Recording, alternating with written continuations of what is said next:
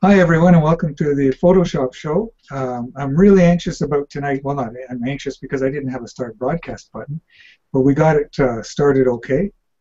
I want to welcome you, and tonight the topic is creative post-processing, and I'd like to walk you through in a few minutes a before and after of an image that was literally ready to be deleted. I had pretty much put it on the cutting room floor, and that's where it's at for a little while, and then I thought, let me just see what I can do with it. So I'm really anxious to show you the result of that, what had happened. But before we do that, I'm going to do a couple of introductions. First, Jan is teaching tonight, and she wasn't able to join us. So I'm kind of hosting and being the guest at the same time, but I've invited some excellent people along to help, and they'll communicate in the chat room. First, we have, I get it right, Angelica Perry, Angie. Hello. I wouldn't want to get that wrong. So Angie, hi, how are you doing? I'm doing okay. I'm really psyched to be here. Good. Do you want me to say something a little bit? Well, just a little bit about you know, where you're from and what you've been doing lately. Well, lately I had a very short and very interesting trip to Canada. Yes, I remember well. And I'm looking forward to going to California next, and hopefully I'll be catching up with Dave. Yeah. So I've just been shooting, trying to you know, get better at it, trying to be more creative. So I can't wait to see what you did with this picture. I'm really excited about that. Yeah, well, I'm glad. This isn't. It's not about compositing or some fancy Photoshop techniques. In fact, everything I do can be done both 100% in Lightroom or in the Camera Raw module of Photoshop. So if you only have Photoshop, don't worry, you can do this. Just work within Camera Raw, and you can bring it into Photoshop if you want. But I wanted to just do a demonstration that shows everyone you can do really creative work right inside Lightroom without having to export to a plugin or to Photoshop. Not that there's anything wrong with plugins. I love them myself. I think they're a great creative tool. But just to be able to see that before they were created, it was done just with inside programs. And for this one, I challenged myself to do it 100% within Lightroom. Wow. So, and yeah, Elizabeth, you know what? I just have to say that all three people in this room met in real life at Photoshop World last September. Yeah. So that's really exciting. Yeah, I just realized that. So Elizabeth, hi, how are you doing? Hi, I'm doing good. Actually, yesterday, if anybody knows me, knows I have a little fascination with cows. And I went on a little spring road trip and got to meet a lovely herd of Highland cows. And that was actually a lot of fun. The people actually met on Google Plus as well, and they have a website called Long Dream Farms. So if you look on Google Plus, they're there, and they have Highland cattle, Dexter cattle, goats, chickens, emus, all kinds of stuff, and just really nice people, and beautiful, beautiful farm too, with a little pond and everything. And also, I'd like to do a shout out to Krista Ray and the Scavenger Hunt. Oh yeah, Just finished up one, and then there's another one. The sign-ups are this Friday at 11 o'clock Pacific time, 11 in the morning Pacific time on Friday. So, want to do that? They're always a lot of fun. Yeah, they are. I haven't successfully participated in one. I did judge the one previous to the last one, and I had just a blast. It was a great time. Yeah, one thing I can say about this. It's just non-stop enthusiasm, which is great. One thing I can say, if you haven't looked it up, and maybe one of Dave or one of you can type into I can put a link in. Krista Ray Scavenger Hunt. If you haven't participated in one, it's done more to improve people's enthusiasm and their level of photography than almost anything else on Google Plus, on the internet. I'm just always blown away at the level of growth by the photographers participating in the Krista Ray Scavenger Hunt. And yeah, so, I really think it's a really great way to for people to stretch their wings out into areas they hadn't thought about. Because what's so neat is this is it's a group from people who shoot with their cell phones or just a point and shoot or just barely getting started, to those that can do who know Photoshop backwards and forwards and layering, compositing. But some of the most amazing photos that come out are some of the ones that come from the simplest shot with little manipulation. And it's just neat to see how people interpret the different categories. And for those of you who don't know, there are 10 different topics each time, and there's a color. I think one of the ones this time was healthy, embrace. There's usually like an emotion or something. Emotion, yeah, and just how different people interpret that, I think, really helps kickstart your own creativity. So I'll put a link into the chat, but it's Krista Ray. If you just search for her profile, also ChrYstaRae,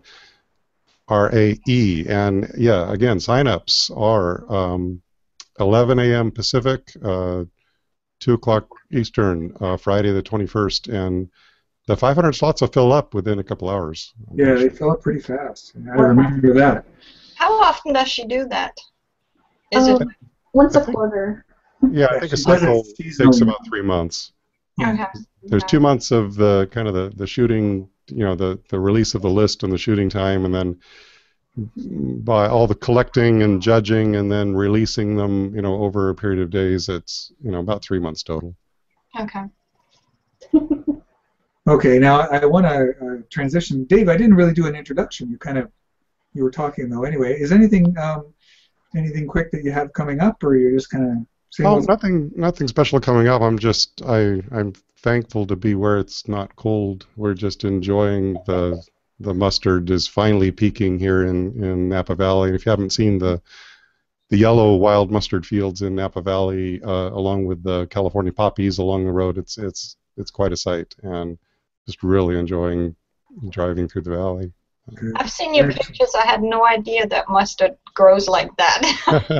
That it's so pretty, really. It is beautiful. How long does it stay that way? About a month or so. Okay, so I'll be missing it.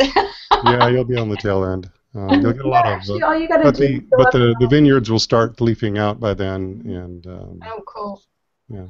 Then you just start going higher up in elevation to follow the wildflowers. Mhm. Yeah, you can do that, or you just come further north, until you end up here. There you go. I think ours should probably bloom. So many places to go.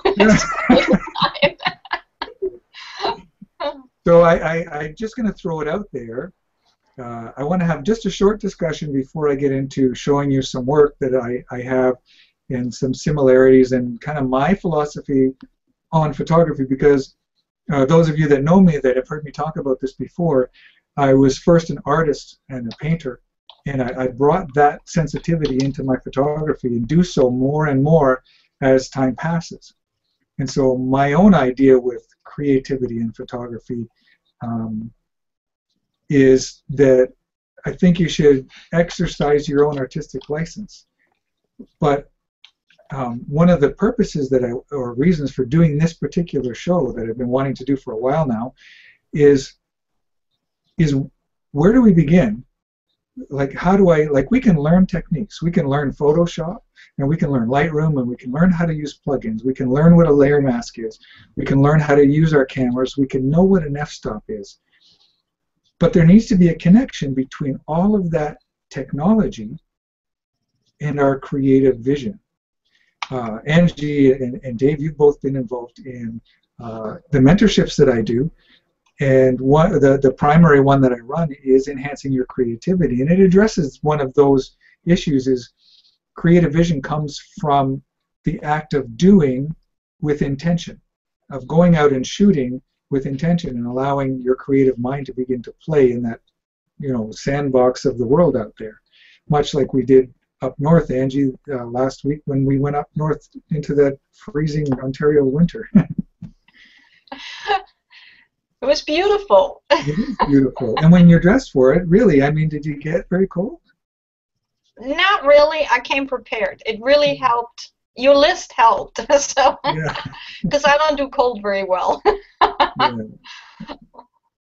So I guess I'm just going to throw it out there I've seen your work all grow over the last couple of years on Google Plus. But what's your take on it as far as, is there a too much? How far should you go? Is there room for both the purist who says, no, I just want to take a picture and as close as I can get to what it comes out of the camera, that's better, or to someone like me who's a bit of an artist and literally, like you'll see, I paint with light on my images using a virtual darkroom. I think there's room for the whole spectrum. I've seen arguments like this on various various discussion forums, and to me it's kind of like the discussion of music. People like their different styles. And some people who like HDR might be more the kind of like someone who likes the impressionist music, versus the there's different styles of music. There's different styles of photography. Yeah. Some people like the photojournalistic look.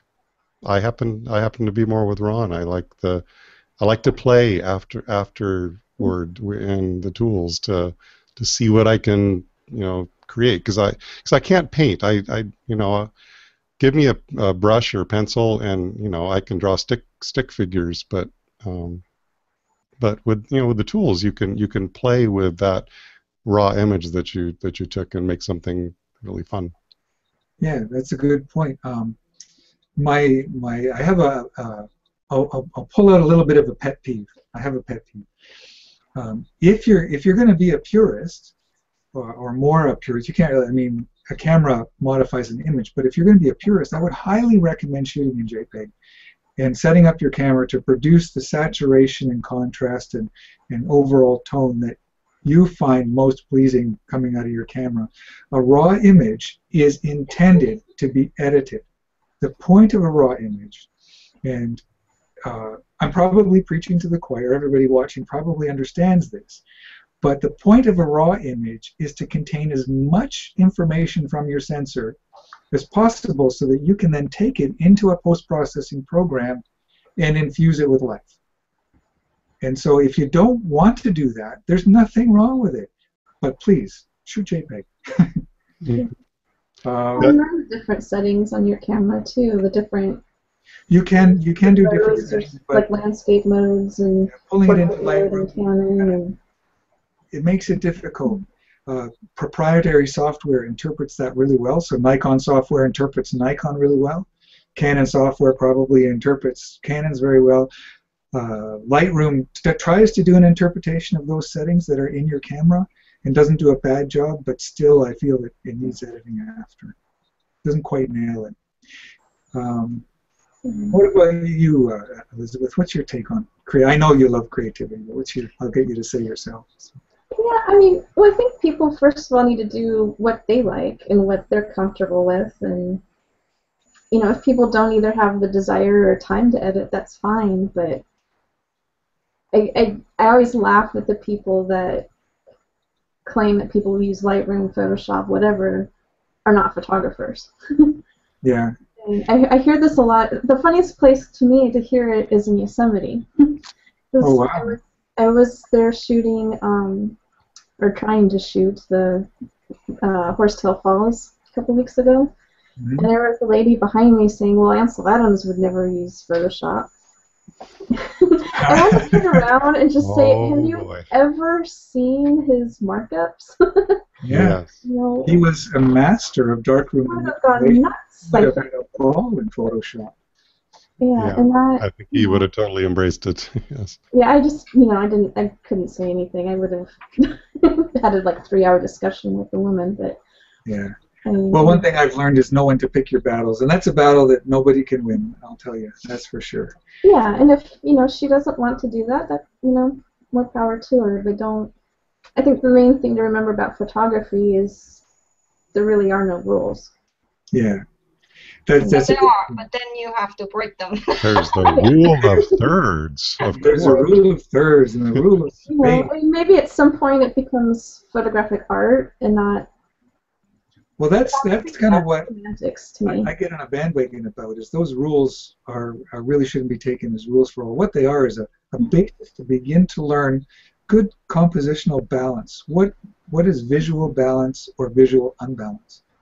And I teach that in the programs. But I think you need to get to a point where you don't even think in terms of rules. You don't think in terms of thirds. You don't think with all those things in your mind. You begin that way. You learn these things either taking a program in art or a program in creativity or photography, but then it becomes your own, and all you think about is your picture conveying what you want in a balanced way, in a very pleasing way. And then it starts to become your own. It starts to become identifiable. I mean, you can go through the stream and Alan Shapiro's birds will come up, and you'll say, oh, I know that's Alan Shapiro. Well, why do you know that? Because he's learned to process in a way that he infuses himself into them. And you can see Mike Shaw's work with portraits come up, or you can see Trey Ratcliffe's specific way he does his processing, and you say, that's Trey Ratcliffe. And even though people try to copy and sometimes get very close, it's not quite the same. They don't see the same. And that's the amazing thing about being on a trip with seven other photographers. You can all stand beside the very same sunrise, and no two of the 3,000 pictures you take that morning will be the same between all the photographers.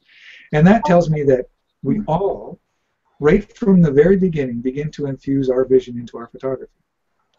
And so I did begin to identify certain patterns with the way I processed, and I didn't always do it intentionally. It kind of developed.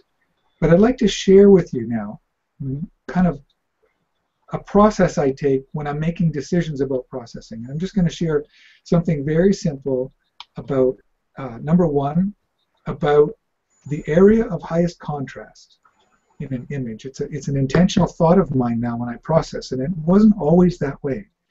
And the other one is color contrast, intentional color contrast.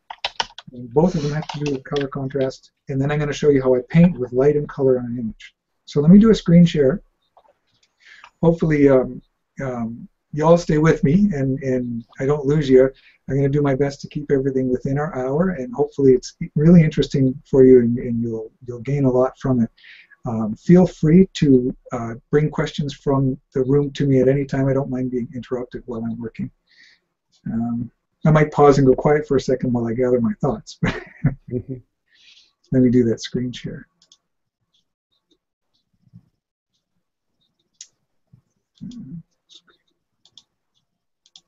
And then in just a second, you're going to see, hopefully, my Lightroom with a flower. Yes, we see it. Let me know when you do. What I'm going to do actually is move the Hangout over to my second screen, because sometimes I drop a Hangout when I'm doing a screen share. Ew. If I just move you guys over to the other monitor, I can see if I drop it. So I can't see the chat right now, so I'll trust you guys to bring it in for me. And so what I just want to walk through, first of all, make sure I'm in the develop module here, is kind of, I'm just going to point out a few images, first of all, and what I'm talking about when I talk about, first of all, area of highest contrast and color contrast. And I'm going to show you a few before and afters. I'm going to lay it out on the table. You're going to see raw images as they came out of the camera, and then you're going to see processed images the way you've seen them in my stream. And I think this is really important for learning. I think it's really important that we're able to see people that we follow, where that image came from, and what they did to arrive at their final destination. And let's not try and covet them as secrets, but share our experience. And so that's what I'm going to do with you right now. Right now, I'm just going to click on before. For those of you who don't know, in Lightroom, while you're in the develop module, you can see before and after by hitting the / key. And so here's before. This is raw, straight out of the camera. And this is exactly as I composed it. And you can see it's flat. It's fairly accurate color balance, but that wouldn't matter in a raw image anyway. I can change the color balance any way I want to. But it has a flatness to it. There's no doubt about it. There's no real depth to it. And that's perfect for a raw image. I don't want to go too far into the histogram, but I just want to show you if you look in the upper right here, the very right side of my histogram, it's not pushed all the way over, so these whites aren't blown out like they might be if I pulled that white slider over. Oh, look at what it did to me. It unbefored. I can't do it. Anyway, I'll show you the after. If I was to move the white slider way over, it would blow out. It would leave the right side. That means I've lost information. So I'm not going to do that. And the side on the, I'll go before again. Over here on the left shows me the blacks. And I'm not even leaving the page. Now, if there was something pure black here, and this left the page, that would be fine. But there's nothing pure black here, and it's not leaving the page. So that means I have 100% of the information of this exposure available to me to process with. And that's a great thing, even though the image out of the camera may be a bit flat. Now I'm just going to show you after and what I've done in post-processing. First of all, I've created a cross-process look by changing the tint of my highlight and shadows to oppose each other. But what you'll also see is right in this area right here is the area of highest contrast in the image. I've enhanced the contrast in that area and the sharpness along lines so that this comes forward.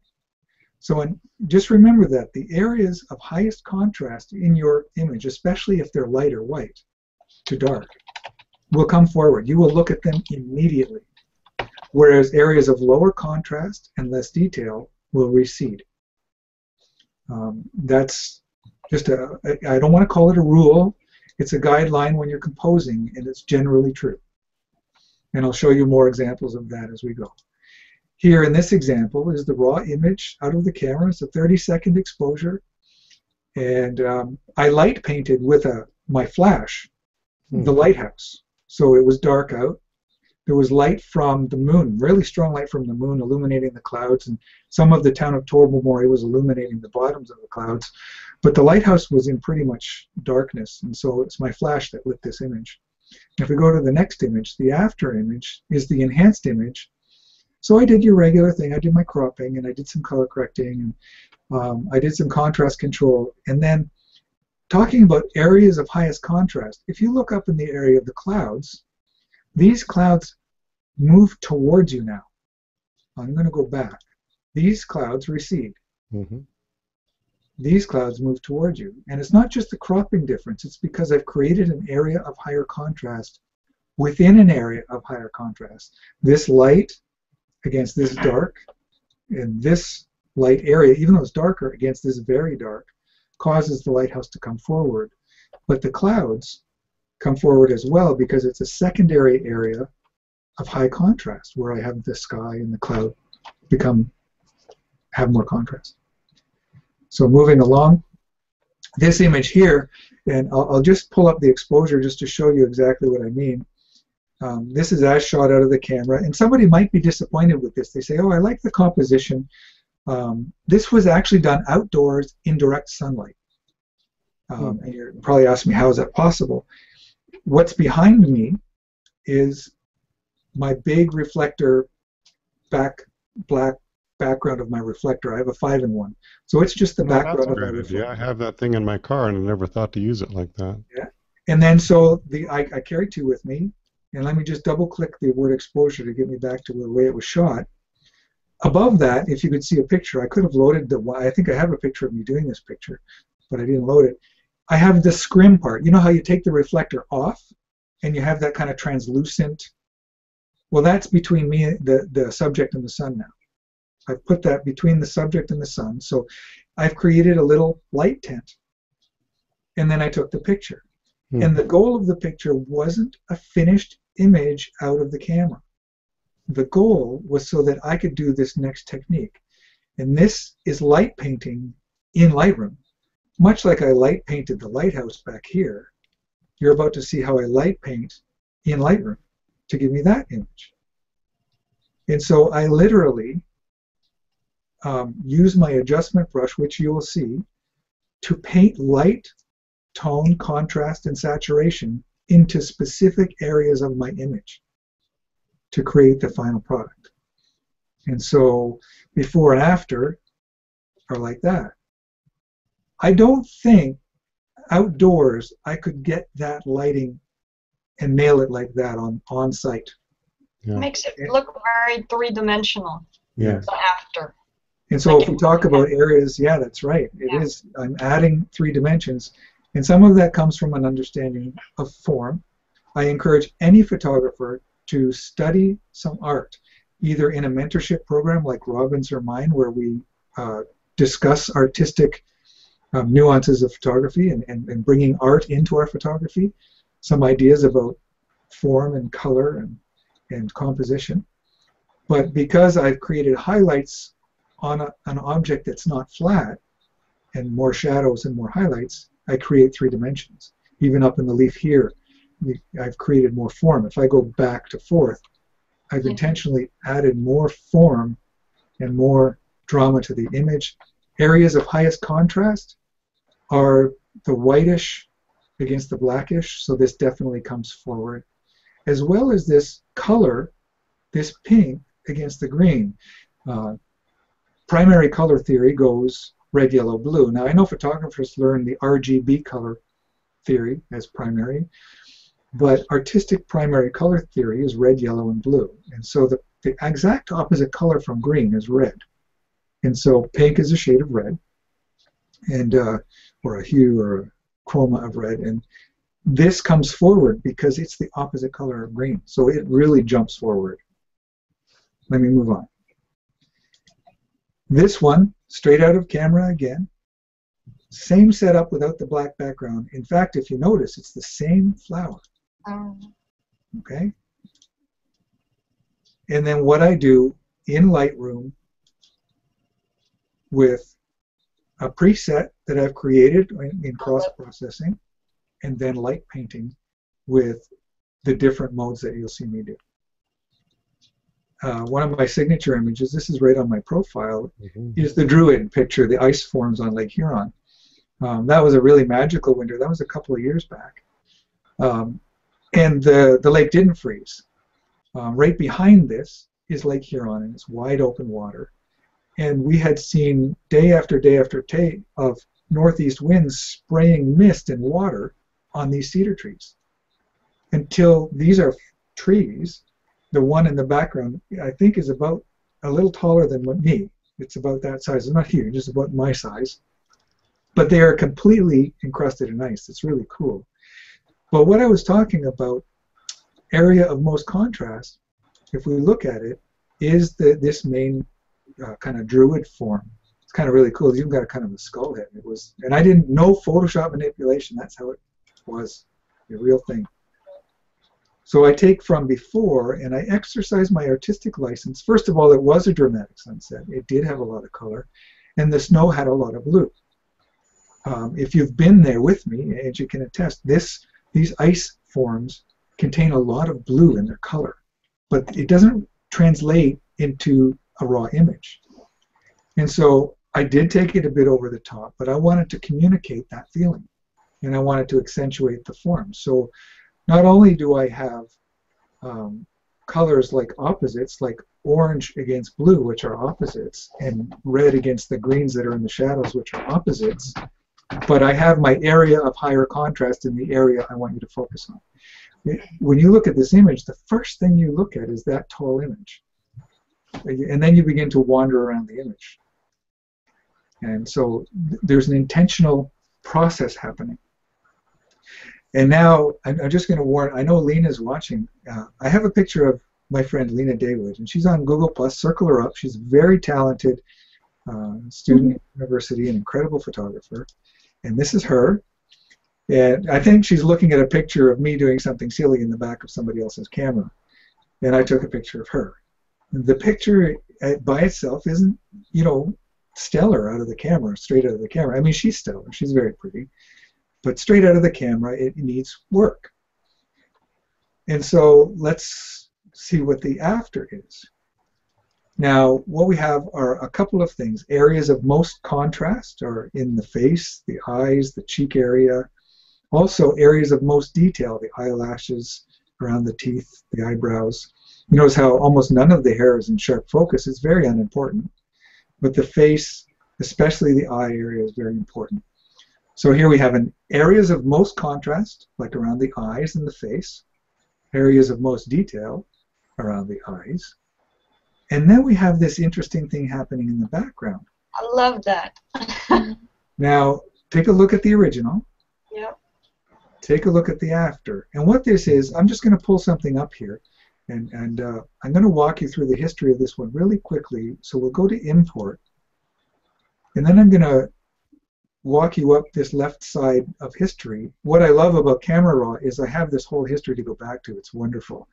Whereas in Photoshop, you have a certain amount of history you can go back on, and once you flatten an image, you lose the history. And Lightroom really nailed it with this. I'm not sure if it's in Camera Raw in Photoshop. Maybe someone can jump in and tell me if it is. That's something I never even thought about, because I do all of this in Lightroom as my Camera Raw. So I don't think there is a history like this in Camera Raw in Photoshop. And so we go through some sharpening, some smoothing, some edge masking, and then I use a preset, soft and natural. And like I say, I do use presets in some of my editing. I won't be doing that in my demo in a few minutes, but I'm taking a graduated filter, and this is the important one here. This graduated filter, so I do the soft and natural, and I do a bit of temperature tone correction, add a graduated filter, and I bring in this color. And what I'm doing is, again, color contrast. Opposite of blue-green is going to be orangey-red. Bluey-green, orangey-red. If you look at a color wheel, these will be exactly the opposite. If I took a color wheel out right now and I showed you, you'd see these colors, but it's not quite there yet. And in the end, I'll just go up to the top. We get to that because I want a bit of vignette. I really want to focus, and I really want to create my image. And Ron, so do you create all your own presets that you're using? Not all my own. The ones I've showed you here, they're my own. I really enjoy creating presets. I'm not doing that this particular show, but I think people should create a lot of their own presets once they learn a few basics about what they're doing, like creating split toning.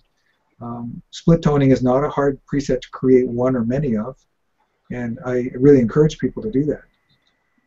So let me just show you before and after. So before, I might not have considered that to be one of my better images out of the camera.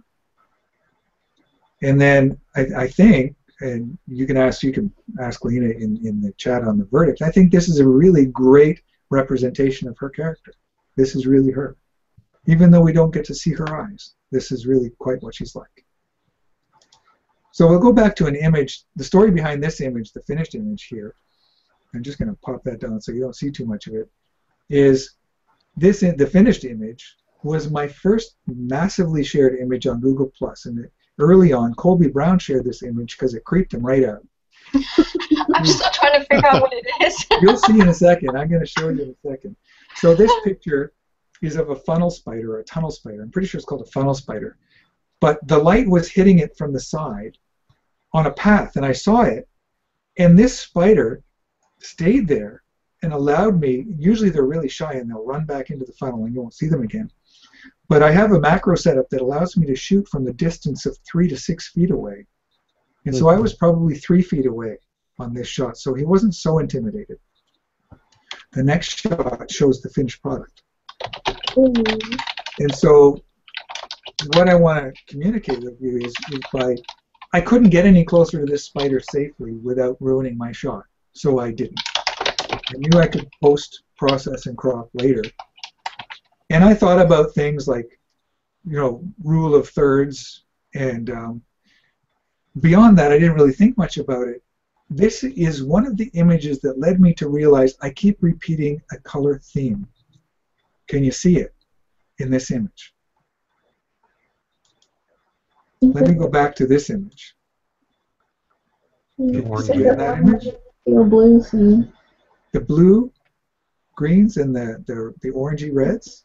And then it's kind of green theme going on. But those colors, if I go through if I go through my portfolio, I love these colors. And I didn't realize they had become part of my signature. It was almost as if it just evolved, which will happen. And you'll begin to recognize things later, because part of who I am is drawing out of this image what really appeals to me. And so it's naturally going to start to become what I see. So in the fur and in the color, in the blues in here, we see that.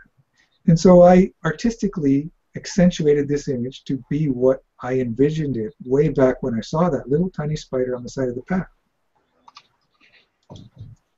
This one, another very dramatic. Sometimes I do subtle, sometimes I do dramatic.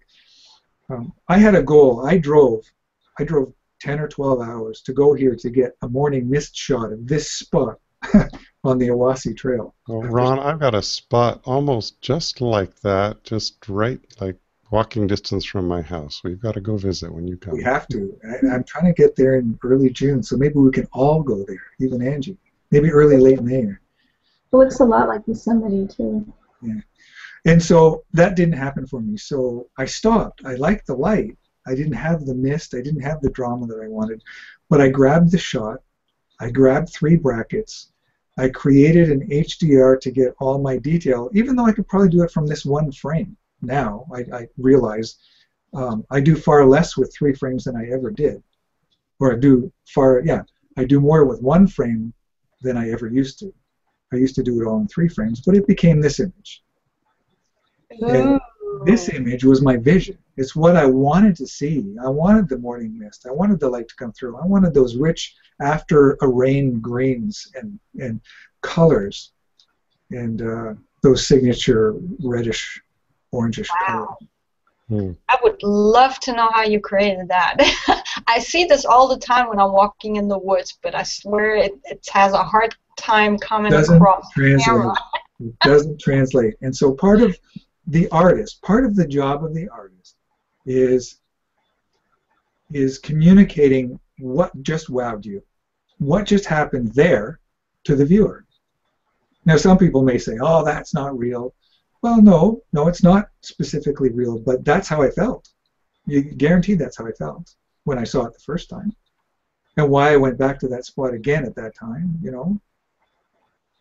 And so this edit is not a short edit. It didn't last a couple hours, but let's think about the edit. Yeah. Think about areas of highest contrast. What do we have? We have 1, 2, 3. The first thing you look at when you look at this image is right here, and you come across the lines, and then you go back up into the image. The lines all bring you back to this one area of highest contrast. I will point out that although orange isn't the actual opposite of green, it's strong enough to the reds that it is a complement. It's not a pure complement, but it complements well. And even the streaks that happened up here, you get the red and the green complement happening. It creates a vibration. You get a red and green flare right here. And so I'm creating color complement, contrast, and tonal contrast to create focus in the image. So what was a flat image that had no real point of focus, there was all kinds of competing contrasts. I was very intentional in creating areas of contrast, which finally brings me to this image. Literally the one that was almost deleted. Now, a group of us went to a little lake near where I live called Bond Lake in the fall to catch the fall colors, and we got there right for sunrise. And the sunrise was coming up, and these swans had been posing for images, but I was shooting with a 300 millimeter lens. Let's do an eye. Let's get some information on this. A 300 millimeter lens at a 40th of a second at f7.1. And I had my tripod, but they were swimming away, and I didn't have time to set it up.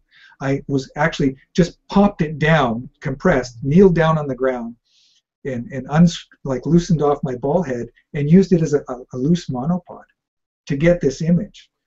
And in a series of shots, they had moved from here to here in a few seconds, and then they were gone.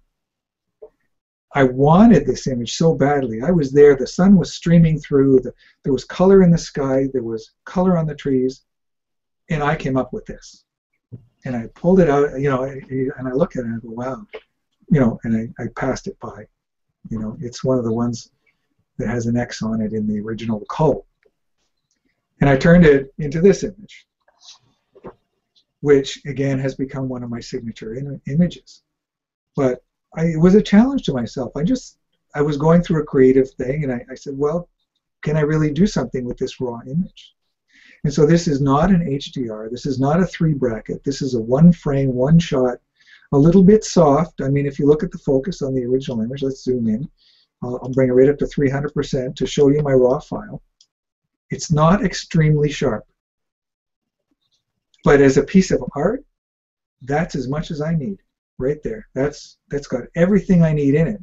I look at the histogram and I say, hey, I haven't lost any highlights. I haven't lost any shadows. All the information is in this image to make a final image like this. And so before I get into a few steps, I'm not going to live edit this. This is literally a 2-hour edit.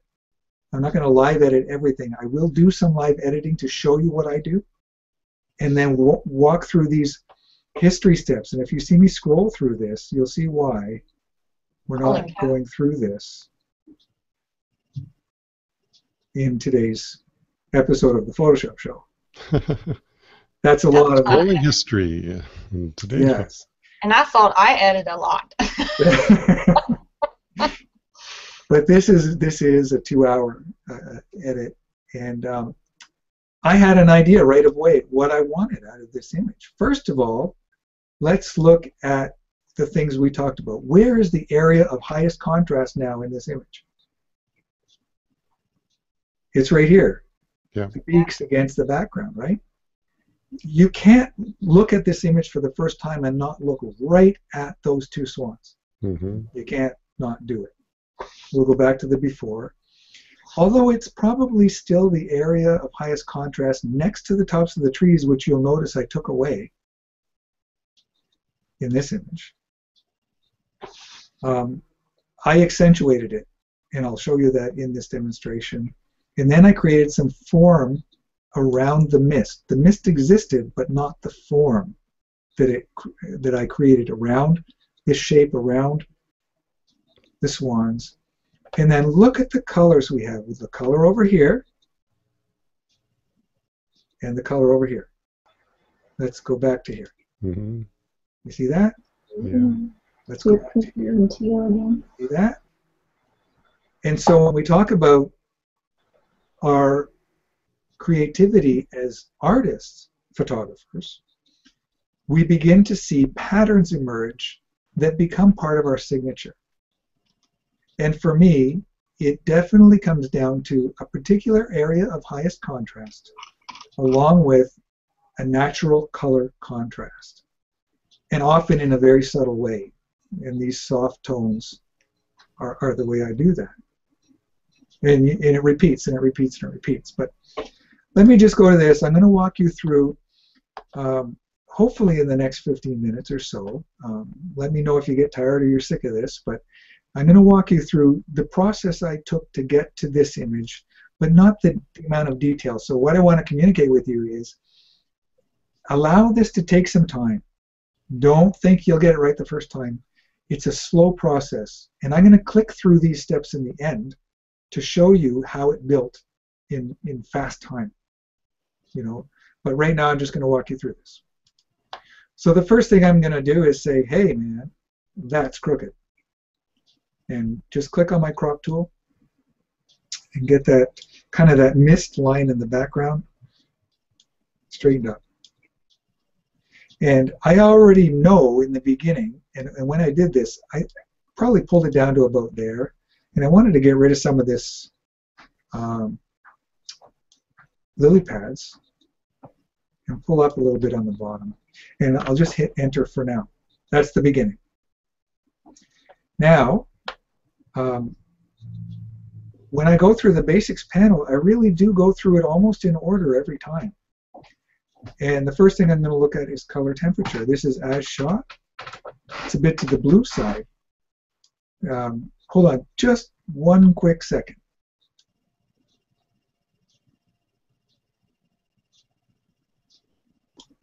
Sorry about that. So I'm going to take my temperature, And the first thing I want you to do is play with it.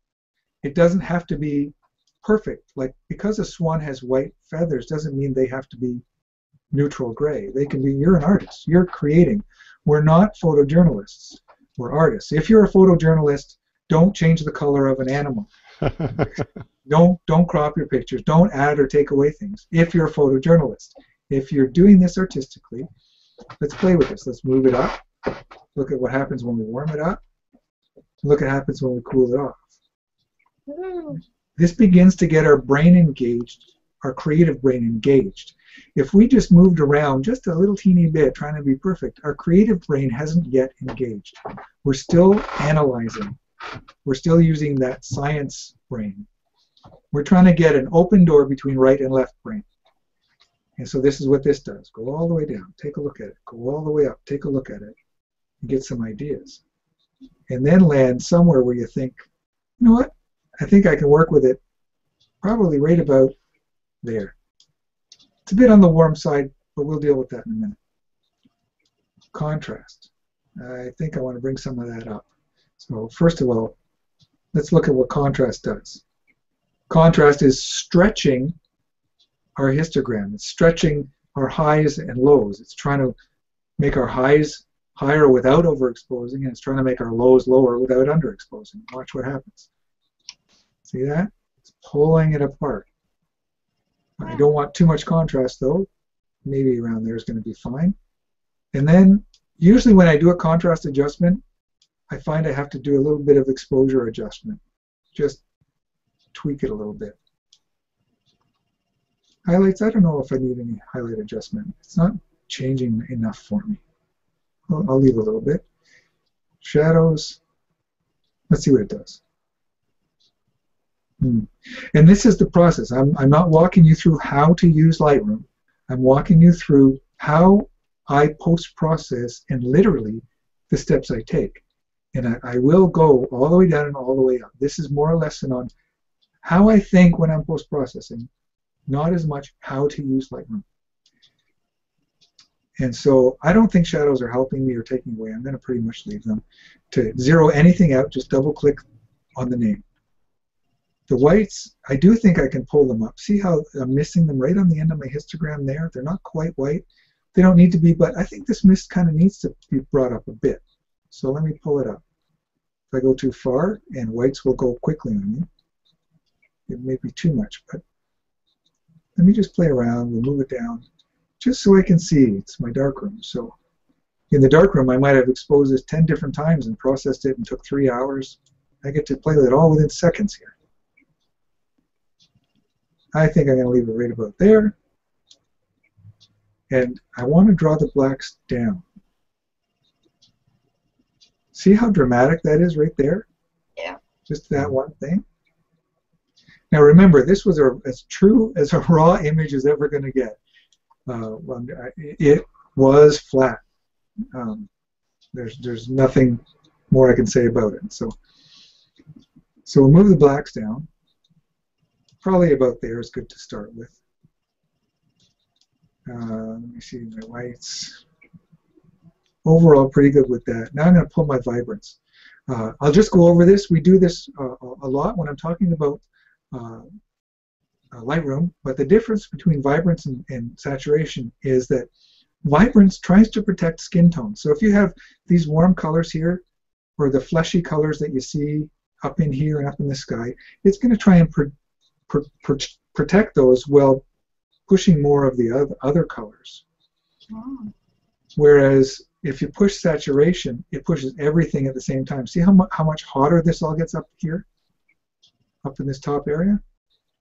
I'll show you vibrance instead. Vibrance doesn't push it quite as yellow. It doesn't really nail it, but the blues and greenies come up a bit more. And so I'm going to move my vibrance up maybe about half, maybe 50 even, just to get, because it's the fall and there were a lot of colors, even though you don't see them yet. So there's where we are so far with this image. And I'm thinking to myself, in my head, I know that I can hand paint some right on the swans themselves. And that's something that I do and I teach, is how to actually paint on your picture to create a little bit more detail or a little bit more contrast. But I wanted to create kind of an area here. Like if we go to our after, you'll see that I had this intentional area of focus. Whoops. I'm zooming up to 300% now. Let's change that. It remembers the last one. And so I'm going to come here, and I'm going to start now working with my adjustment brush, which is my favorite tool in the whole wide world. I'm an artist. I have a brush. Here I go, right? And so I'm going to zero out anything that I have here by double-clicking the word effect. I tend not to use any of these presettings, almost never. I just double-click and I begin to work. I'm going to overdo it. And I'm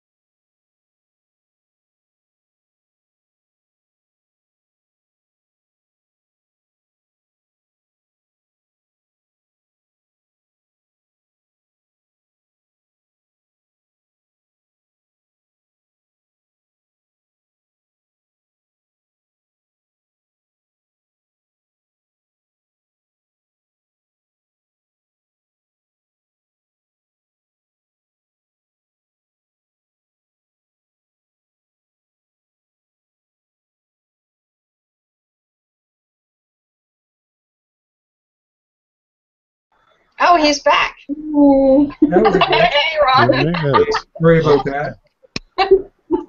I'm back. So let me know where I kind of froze up there. I wasn't quite sure when all of a sudden I got this notice to leave the Hangout, and I thought, what? He threw you out. Yeah, threw me out. So let me know where I was. I'll do the screen share. Oh, you were just as You were just using going adjustment to You brush. were just starting to use the Okay. adjustment brush. Hopefully every time You I hadn't pick the actually adjustment brush, you hadn't actually painted anything yet. Okay, so I'm there now. You guys can see me. Yes. Yes. We're cool. We're good. Yeah. Okay. It was such an amazing show while you were gone. Yeah. The things we did. Oh, you guys. Okay, now we're back. As an artist, when I saw a brush and I could control it with all of these controls here, I thought, oh, this is editing heaven. I can paint on my pictures. I mean, you can in Photoshop too, but this does so much of the work for you. It creates the mask. You don't see it. You don't worry about layers, or it does it all for you. And so I'm just going to zero out. Oh, no, not again. Oh, you're still there. Good. I'm going to zero out by double-clicking exposure here. You can zero out of everything by double-clicking effect. And by overexposing, I'm just going to paint in. Now, don't be alarmed. Stay calm. I'm an expert. I'm gonna That's what they all say. Yeah. Stay calm. Stay calm. I'm going to paint in kind of that area that I wanted to start to see as an area of focus. And I'm going to draw the exposure down. You know what, I'm even going to increase my brush size, my brush softness by feathering. Oops. Yeah, I'm going to get rid of that history side so we see bigger. Let's get rid of all this. I'm going to increase my size and just get it to feather a bit more. And so it's kind of like that. I'm going to pull it down. And let me see. And maybe contrast. What you got to do when working with this mist, I've discovered, is clarity and contrast are your friends. They can really help out a lot either way. Clarity helps bring it out, but it's often a little too much. You got to be really gentle with it. In contrast, you can soften or harden and make it come back or go away. And this is really your mist control. Ah. Yeah, and then we can begin to use things like saturation, but see what it does? Those yellows are horrible. I wish this was vibrance and not saturation here. I can also shift the tint, which is more like what I'm likely to do because it's a sunny, warm morning. See the color on here, up on the tree up here? Mm-hmm. I'm going to add a little bit of light coming in on these. It's there, but the image is so flat you don't see it. You can see it a little bit back here on the ripples in the water, but I'm going to grab that and go with it in a sense. And so I'm happy with that for now. I'm going to click New, and I'm going to do a little bit more. Just maybe right there, but bring that down again.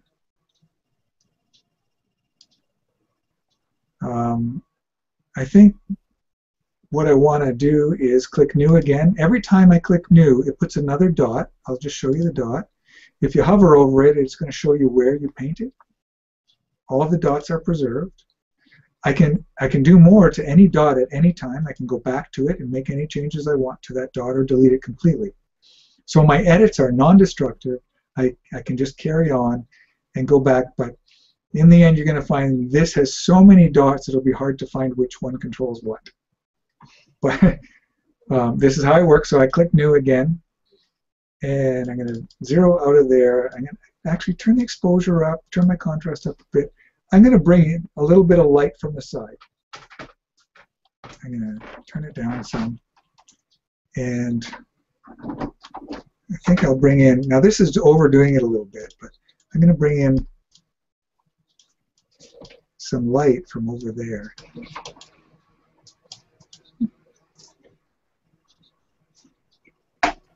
And this is why I work with my, hello? Good night. My daughter's going to bed. A little bit of light from the side, and I think maybe even a little bit here. Now, I can use my tablet, and it has pressure sensitivity, but I want to prove that it's not necessary. I can control my contrast of this area. See how it changes and makes it kind of transparent? Yeah. And my exposure again.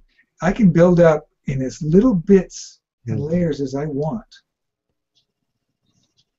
And so I'm going to click New. It goes back to my last adjustment. Oh, that's really cool. Can do some more there.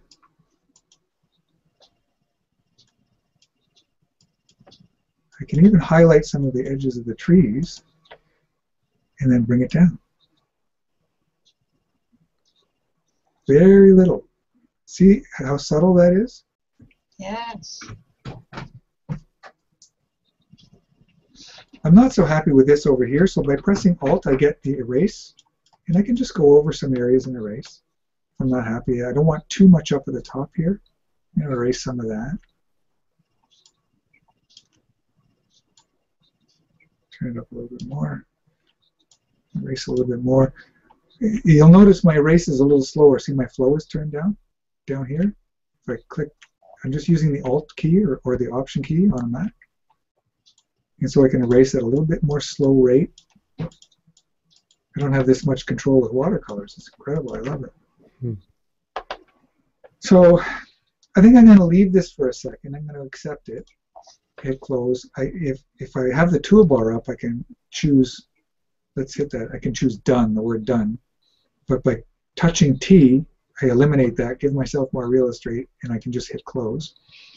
I want to graduate. I want to create a little bit more dark from the top. So by using my graduated filter, I'm going to zero out here. I'm going to bring my exposure down. And hitting the Shift key at the same time as dragging keeps it parallel or horizontal. I can pull down like that. And I can decide what my transition zone is, and then by grabbing the middle bar and just pulling it all down, I can pull the whole shape down with me. See that? So I think I want it to be kind of like that. And now what do? Play with the exposure and get it just where I want, or the contrast to just what I want.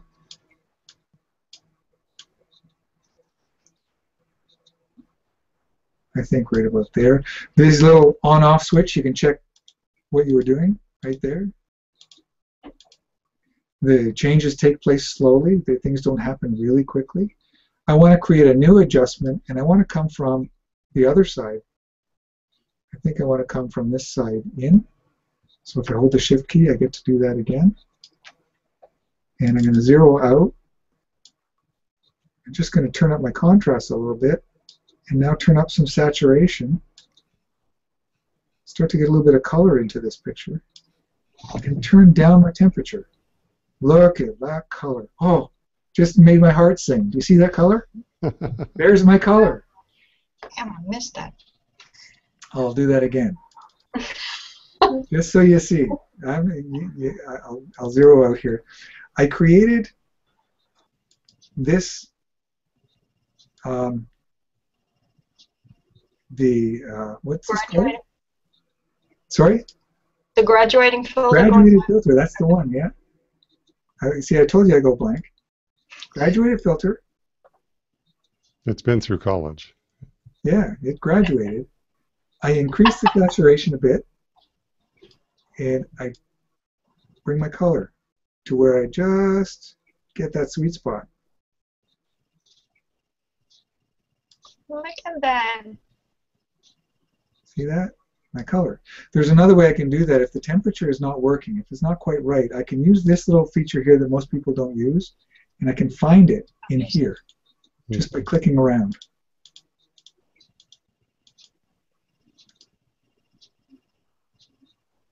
See how I can do that? I can make it any color, you know. This is a wonderful tool, creative tool for creating a wash. So I could do that as well. And put that color in there. And I can change its effect just by moving up or down, so it's less, more.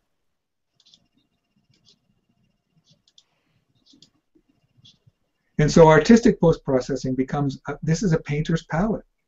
And the brush is my brush.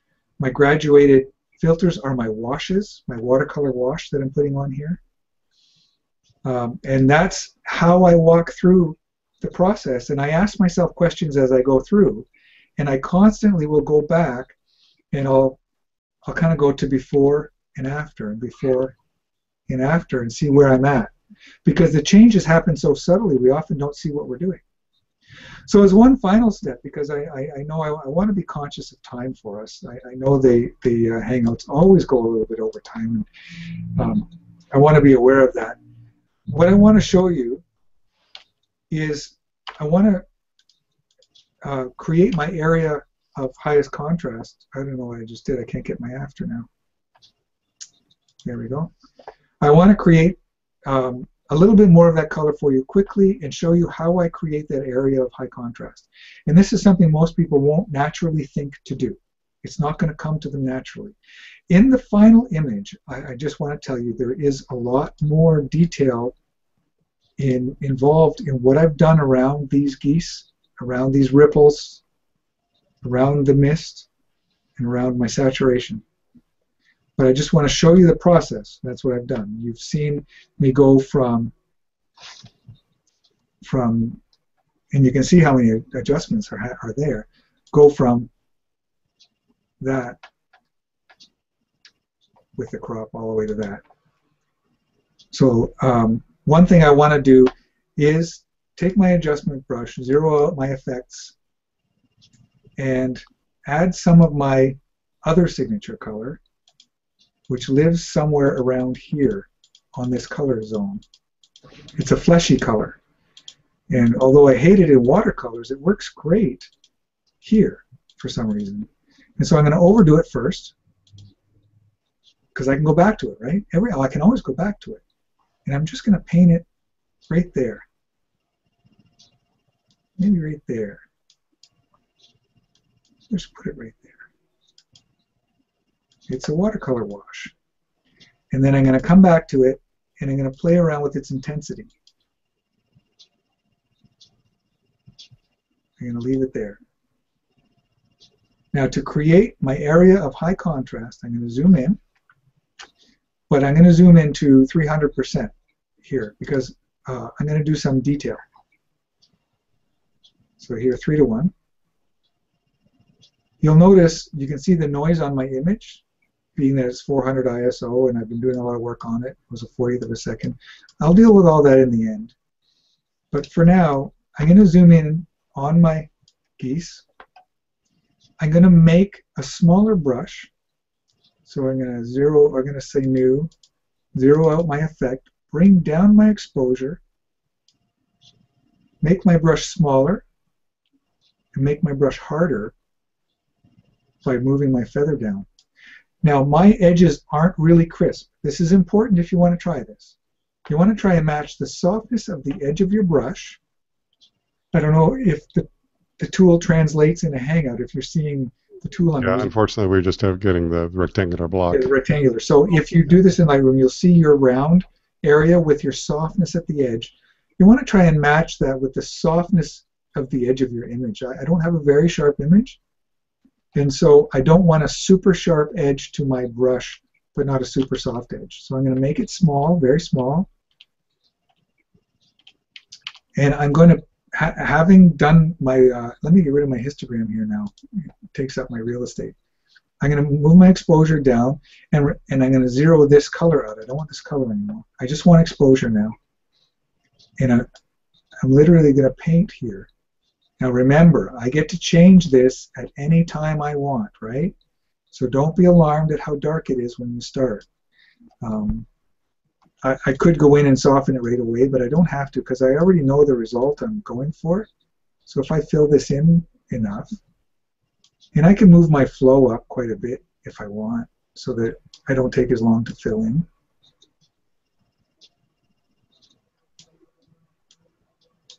Remember that I can always use my Alt or Option key, change my size, move my feather down of move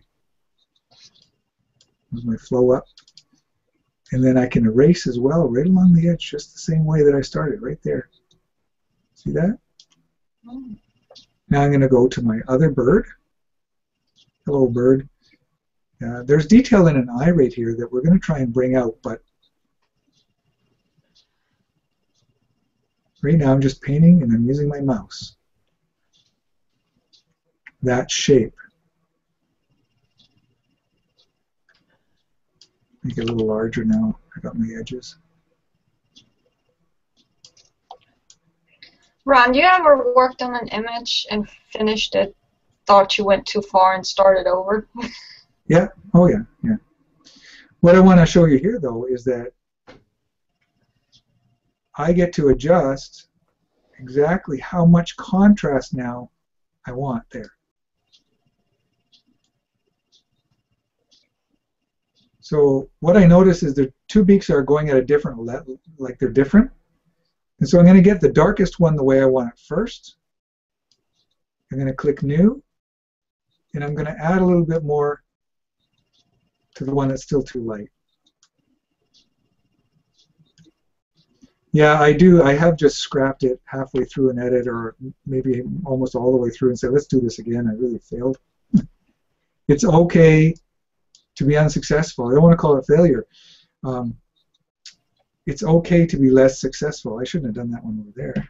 Let's get rid of that. We'll erase that. And we'll just bring this up just a bit so it matches. One more thing I'm going to do is I'm going to click New, and I'm going to accentuate the contrast, not the exposure, just on the eyeball part. Let me touch that a bit. We can't see it because the spots are there. I want to hide those spots. Where is my Control T? Control. I want to, right now, never show that because I want to work right on that eye. So I'm just going to click contrast there. Make it a little smaller. Click contrast there. And just play with that and play with the exposure. because there is an eye in there. And it doesn't, you'd probably think it doesn't make that much of a difference, but these little things you do to try and make it more realistic, they all make a difference in the end. So now I'm going to click New again. There's one other area I want to show you just quickly. What I did on the other one is I did paint. Let me just do this. I did paint a little bit of highlight down here and a little more shadow just to give the neck some form. So I just went down. I'll do it quickly. I moved the exposure up a little. I added my secret color to that. And, oops, did a bad job there, Control Z. I want to increase my feather and reduce my flow.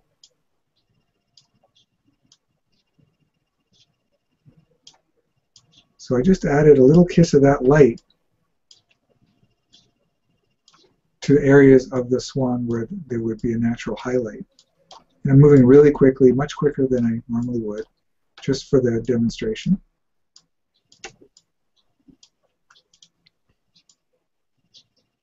So if I go to 1-to-1, and we look at them, and I do a before and after,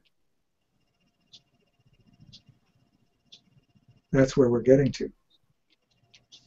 And the last thing I want to show you on this image is the shadows now don't make sense. The tails need a little bit more contrast to the water and to the white. And so again, we have our adjustment brush, we click New, we take our exposure down a bit, we move our flow up, we reduce our feather, we can move into 300%, and we just paint the shadow a little darker. I can move my brush a little bigger. Well, first I'll do small just to get the edges, and I'll make it a little bigger. Looks horrible right now, right? It's terrible. Be patient. That's the area, the sharpest area. The rest is a little softer, so I'm going to change my brush. I'm going to feather the brush a bit more. I'm going to turn my exposure down just a bit, right off. And I'm going to turn the color off because we don't want the color in it. Increase the size of my brush and finish off painting in here. When you do this on your own, take as much time as you need. I am really just showing you the process, the really quick process of doing this. So with that brush selected, I'm going to start the other way. I'm going to go from back to forward, and then I'm just going to reduce my feather, reduce my size, and just finish off the detail there.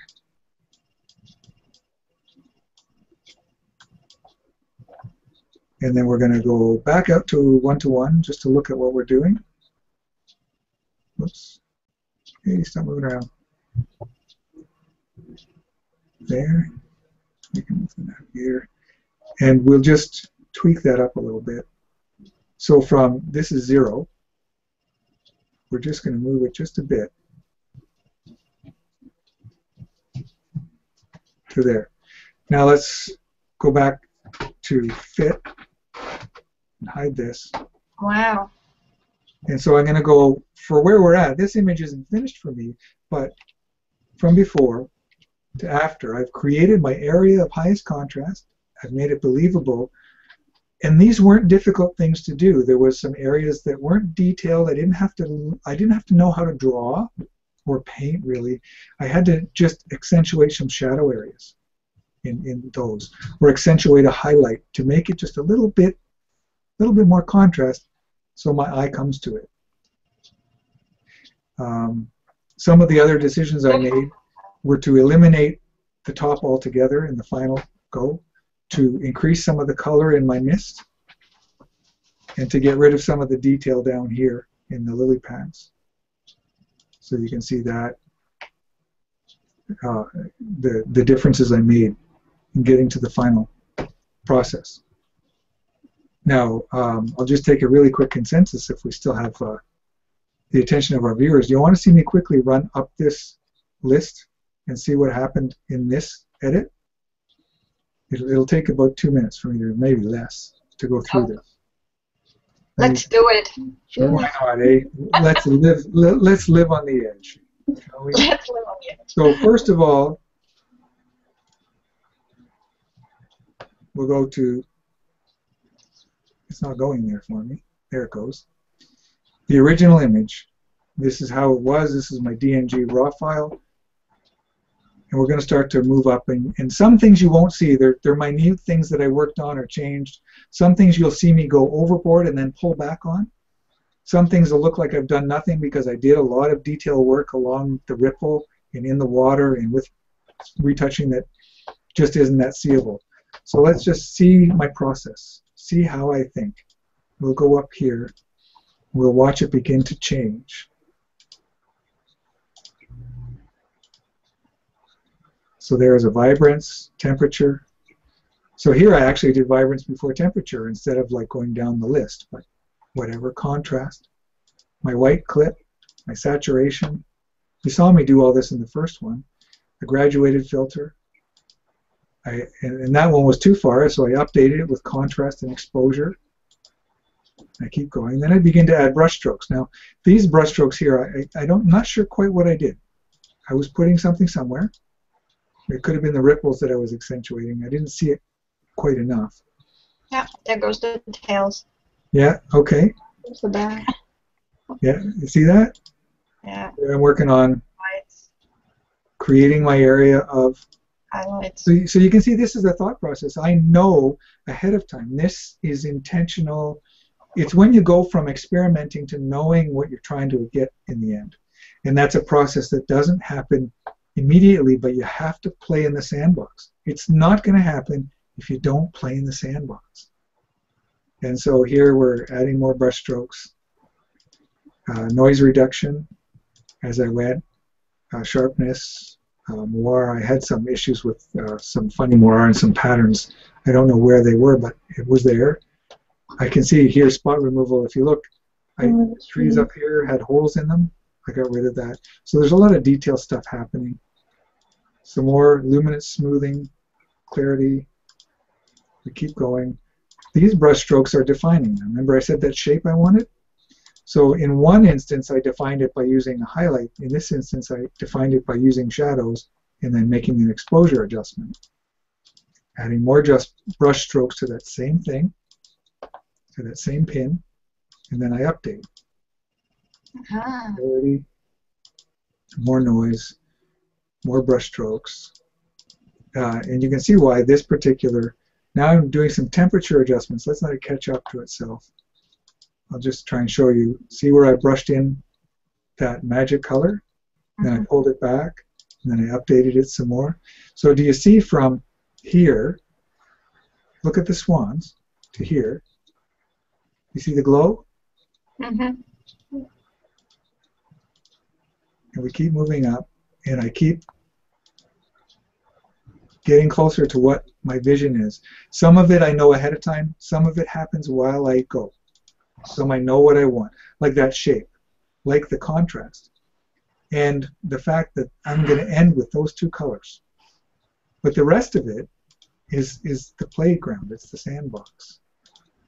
I keep moving, and one day I'll speed, you know how they do those speed films? What I'm doing here, in this add brush stroke, I'm adding form to the trees, but then you'll see me update the exposure adjustment. See how I've overdone it, then I pull it back. Then I add stuff to that pin, and then I do more brush strokes. And then I update it, pull it back, create the form. Wow.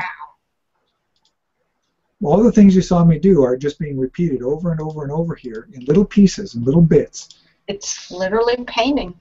It is painting. I call it light painting on my image in my virtual darkroom. Do you typically do a start to finish all in one session, or what's that? Sorry. Do you typically do a start to finish edit all at once, or do you have to step back? I used to. I don't anymore. I tend to stop before I'm finished and go back to it closer to when I'm done. I find that oh, Marjorie McDonald has a question. I just saw it. Oh, Gary answered it. Develop module on the left. Click the little tiny arrow right there. There you go. And if you haven't edited the image yet, you won't have a history. Okay, there's my magic. So we'll see update tint adjustment. color temperature, tint adjustment. See it happening in that. See how I've played with it until I get it where I want it. And now we do more with the brush strokes, the form. I'm skipping a couple, but you can see that this is a slow process, and I'm frequently checking my before-after with the / key to see how I'm progressing and where I want to finish with it. This is an important one right here. Add brush stroke, update exposure adjustment. That was that streak right there, that light coming in. Add brush stroke, add brush stroke. See what I'm doing? I'm putting my light in the picture. I did that at an earlier phase in the demonstration to show you how I did it, but it's there. Then I make my minor exposure adjustments, try to tune it up just so. And then that got exported the first time to different published services. Let me just say about published services, I'm not going to get into it, but I can publish to many different things in different ways, and then when I make a change to this image, it updates the image online. So Oh, wow. if you don't know about published services, I really recommend you search it up. You watch it. We've done a few shows with it in it. So then later I updated it. I did this. I updated the black clipping. I updated the crop triangle. And I updated highlight hues. All those changes are going to update now on the images I have online. And so if I go back and make later changes, I don't have to delete them offline or replace them. This does it for me. Oh, that's awesome. Yeah. And so that's it in a nutshell. I'm just going to run through quickly just the bottom film strip to remind us of what we did in creating areas of high contrast here and areas of color contrast. In this particular one, the areas of color contrast actually came in my split tone. I used yellow and violet in my split tone that created this look. Even though we don't have strong yellow, we do have the violet, but that was my opposite. And in here we have the orangey glow with the blue, the red with the greens, both opposites. In here we have the reason we work with a raw file, the drama of being able to paint with your light, with your brush, just exactly what I did on that image I just demonstrated, except in a different way here, with the same adjustments, the same things. Again here, excuse me. And now you guys all know my secrets. And you're going to be able to do exactly what I do now. Yeah. And so you'll begin to see a certain degree of consistency with what I produce. And when we have the creative discussion like we did, yes, I think you will develop a signature of your own. No, I don't think you have to do it that way all the time forever. It's always changing. It's always evolving. And we get to that last one, which isn't loading for me because I forgot to go back to there. Oh, there we go. And let me on-screen share. Yay! Oh, Wow, that was just awesome. So that's my creative process, or one of them. Anyway, it's not everything, obviously, but when I make decisions when I'm processing, I just showed you literally what happens in my virtual darkroom and how I make choices. Some of it is an experiment. Some of it says move the sliders and see what's going to happen. Some of it is I have a preconceived notion about what I want to arrive at because of something I saw at the time when I was there, and I want to get there. I want to arrive at it. I want to find some fog now. I love to answer questions if there are any before I sign off. Don't see any at the moment. Oh, I think I bored everyone. They're all sleeping now. There's a delay in the comments on the Hangout. They're mesmerized. Sleeping, I think.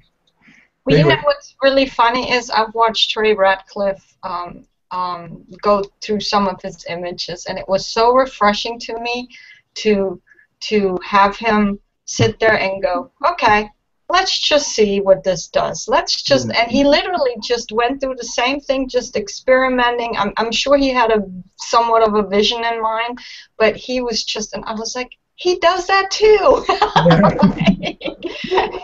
It's not all written in stone, and he doesn't go in and go, okay, I know exactly that this slider is going to go to this number and this. No, he just played around and he kept saying, well, that feels right to me, so let's move on to the next slider. And I was like, it's very refreshing to see that.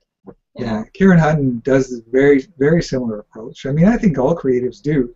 What you will find, though, is the more you do it, the more you will know exactly where to put these things. Like I know my sweet spots for certain colors and certain washes that I'm putting over my images. Yeah. Those things are things I've developed that I can go back to and do really quickly now. So what was a 2-hour edit a year ago might be a 30-minute edit now, because I just know. I know what it comes from practice. I don't want to mislead you and say that after watching this video, you'll have full comprehension of form and color and texture and shape and how to sculpt. That wouldn't be fair. Really? Yeah, it wouldn't be fair. But I would encourage you to do a little bit of looking into that. I will promote my Enhancing Creativity here in my mentorship, and if you want to know about that, just go to ronclifford.com under mentorships, where I help photographers that have little or a lot of technical skill but haven't really developed that artistic vision yet, and I'd love to help you develop that. So just go there. That's a self-promotion plug. But that's how I get, when you say... Great mentorship. Oh, thank you. Yeah, and she's in the final week, eh? Yes, it's kicking my behind in a good way. It's kicking my behind. Yeah. Well, the layers and mask class was really good too. Yeah, and you've been involved in mentorships. I love to do them.